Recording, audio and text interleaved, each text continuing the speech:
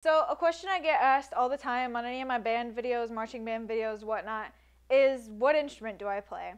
So I thought I would do a little, like, not necessarily 11 things, but things you should know about the trumpet, because that's what I play. I play the trumpet. So one of the first things you should know about your instrument is the different pieces of it, the different parts of it.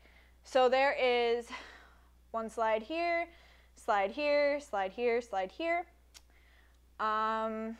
This one is the main tuning slide. That is very important when you're tuning your instrument. You have your 3 valves, 1, 2, 3. Another important part is the mouthpiece. The other part is the bell, where the sound comes out. Next, you need to know how to hold it. To hold a trumpet, I'm gonna hold it awkwardly so you can see. Pinky here, 1, 2, 3. Next, your thumb goes back here. So then your thumb will go here. Then 1, 2, 3, and 4.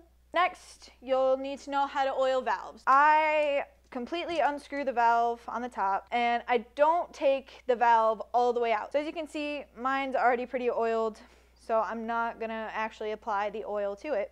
I'm just gonna pretend you squeeze it around, it goes all around the valve. To grease the slides, you will take the slide all the way out so you can get the grease everywhere, so that on the inside too it can get greased. So you can get something like this, or you can get something that looks like a little bit of chapstick. Although it's not chapstick, keep that in mind, it is not chapstick. And with this, you'll unscrew it, squeeze the slide grease onto the slide, and then rub it in with your finger. You'll need to know how to buzz your lips into your instrument. And this is to get the sound to go through your trumpet. This is to get the sound that you need to play. So without the mouthpiece, it kind of looks like this. It's gonna look kind of funny, but it's just... Into the mouthpiece, it sounds like this. Another thing to go along with buzzing is you're going to need to know how to tongue.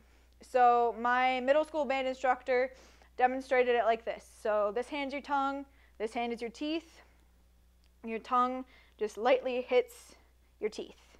So it's just ta, ta, ta. So tonguing through the instrument would sound like this. Another thing you're going to need to know is all the notes on the scale. There's more than 7 different types of notes, but there's 7 letters to go with those notes. So there is A, B, C, D, E, F, and G. 7.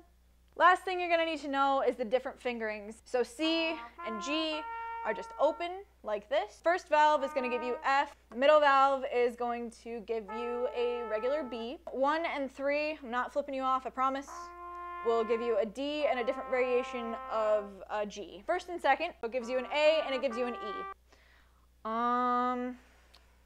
I think that's about it. Like and comment, subscribe, do whatever the heck you feel. See you guys.